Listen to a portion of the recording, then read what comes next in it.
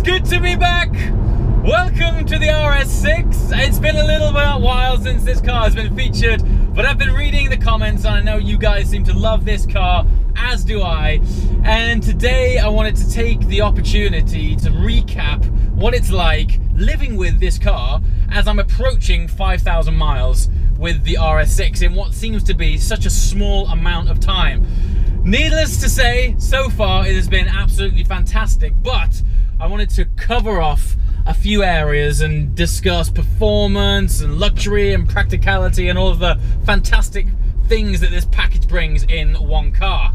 First off, let's not beat around the bush. Introducing the Stuttgart Symphony that is the V8 twin turbo in the RS6.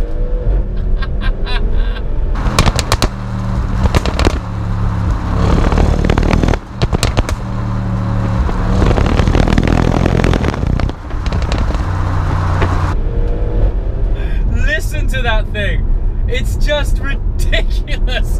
It sounds more like a Spitfire than a car. It's so cool. And the pops and bangs, okay, we know it's an engineered sound, it's added in for drama, but I think if you're buying an RS badge, if you're buying an RS6 or any RS car, you want to know what you're bought into. You want to experience that engine, that pops and bangs and barbles. I recently drove the Audi TT RS, and for all its greatness, the thing that I did miss is on under braking, downshifting and liftoff, it just didn't pop and bang. It might not be important, it might not sound like a big thing, but honestly I can't quantify to you just how much more of an experience little things like that make to your overall drive. So thanks to Audi for just removing the conventional Audi polish and just throwing out the rule book, giving it some drama, because it really enhances the experience of what I believe an RS car should be. So let's start why we're here, why I've got this car, and it couldn't be any better timed because, as they say in Game of Thrones, winter is coming, and that's where this car is going to thrive. The Quattro system in this, we're only 2 weeks into October and already leaves are falling off the trees. Where I live, the roads turn into this sort of mush of a mess because tractors are coming in and out of fields, the temperature drops, everything starts to get slippy and greasy. And unlike conventional 4x4, Quattro approaches things differently. And this is what I've learned with this car. When I drive the Range Rover, for all of its fantastic 4x4 off-road ability, the Quattro system is designed to maximize your grip on road. And I know, God, just saying this even sounds like a flipping advert, but it's not. I'm just trying to convey it to you how well this thing works. I've noticed when I'm driving the Range Rover, famous for a great 4x4, when it's wet and damp, the car isn't there to give you a dynamic driving experience. Okay, it's there to take you across a wet field or up a slippy rock face or through a stream really well, which is great in certain circumstances, but let's face it, 99% of the time we're in a car, we are actually driving these cars on road. We're driving them on tarmac. And in England, around autumn, winter, our tarmac gets pretty unenjoyable. And for all of my love of supercars, in times like this, when you've got performance tyres on, the tyres on the LT are basically track tyres. If I put my foot down in conditions like this, the traction control would come on and just stop me, or depending on what mode I was in, I would end up in that hedge pretty quickly. And the same goes for the F12, probably even more so. And GT3, for all of its fantastic grip, because the engine's over the rear wheels, it still doesn't have the same grip and composure, particularly under full throttle, that something like this does. And that's why this thing exists. I want to have a practical, comfy, cozy car that's going to batter the elements through autumn, winter, but I don't want to have to compromise on my everyday driving experience. Because at heart, I'm a petrol head, I'm a driver. This thing so far has ticked all of those boxes. The Quattro, rather than helping you across a field, when I come out of a corner, as soon as I'm past an apex with this, and you mash that throttle, honestly, the swell of torque, I want to describe the torque to you as if it's almost a tangible matter. It's like this ball of torque putty under your foot. You sort of squelch into it and it just hunkers down, and you feel it in your back, in your kidneys. The whole thing swells up, it pushes you back in this seat, and there isn't an ounce of slip. I haven't had a light come on the dash when traction control is trying to manage me.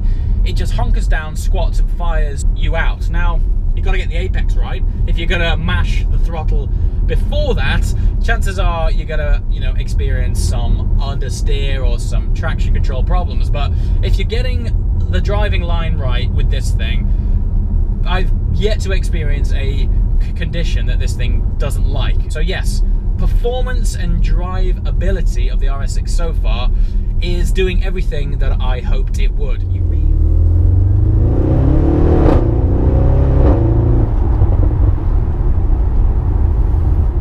Now, the other thing we have to talk about is the practicality of it, because ultimately this thing is able to take you from 0 to 60 in around 3.5 seconds, but you can do it with a dog in the back, 3 in those seats behind me and a passenger, music on. The engineers that worked on the RS6 obviously designed this car knowing that it has the ability to carry boot full of stuff and lots of people, so it's going to be operating under load.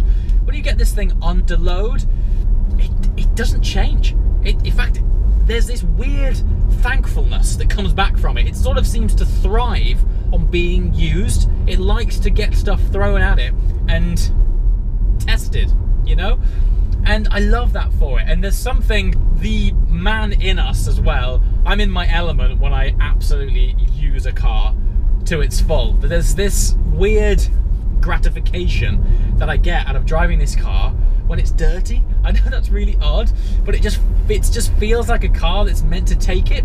And again, throwing stuff in the back, friends in, music on, crunching through the rain, there's just something like pseudo manly about it, you know? And I really enjoy getting that out of it. So yes, this really, the idea was that it was just a quick recap on what it's been living with the RS6 for the first 5,000 miles. I guess we could talk about complaints. I'm gonna just say one thing which might be quite trivial. To some it's a big deal, and to me actually it's more the big deal than I thought it was. The cup holders in this thing are atrocious. Hear me out, they're so crap. Not only can you not fit in 2 cups of coffee, because when you put them in, the coffees touch and they therefore have to go in at a V shape to fit in, and so the coffee kind of ends up spitting out of your cap. But also the armrest here overlaps with the space of the cup holders, so you end up putting your armrest down and you are essentially locked in your coffee. So when you want to take it out, you can't because your armrest is there. Really annoying. Or you put it in after the armrest is down, and you end up opening your coffee cup from the lid, catching on the armrest, and it pinging off. Sounds trivial, it's happened to me countless times, and I've spilt my coffee twice as a result. The other thing is, you think soda coffee, because it doesn't fit in these goddamn cup holders, so I'm going to have a bottle of something, bottle of water maybe. And you'll stick that in, and at first you think that's fine, doesn't spill anywhere, and it fits in okay. But bottles tend to sit tall, don't they? And the problem with that is the holders are right in front of the area where you control everything to do with this car.